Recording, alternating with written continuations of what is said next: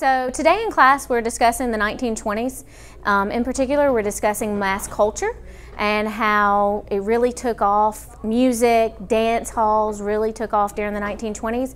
And so today in class my kids are learning how to do the Charleston, which was a really famous dance during the 1920s. They had a little bit of trouble. I had a little bit of trouble doing the Charleston, but it was a lot of fun learning about the 1920s culture in that way. Mass culture is one of the objectives for the 1920s unit, and so we are going to immerse ourselves in culture by trying to learn the Charleston, which was a really popular dance during the 1920s. I like to do a little, some different things in class. I think that it's a great way to provide them with a different viewpoint on what was going on in the 1920s instead of just lecture PowerPoints and things like that. That really helps immerse them into what was going on during that time period.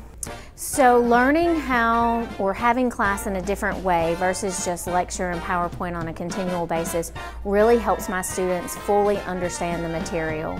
I use the history acronym, and so they're provided different activities. They can work at their own pace.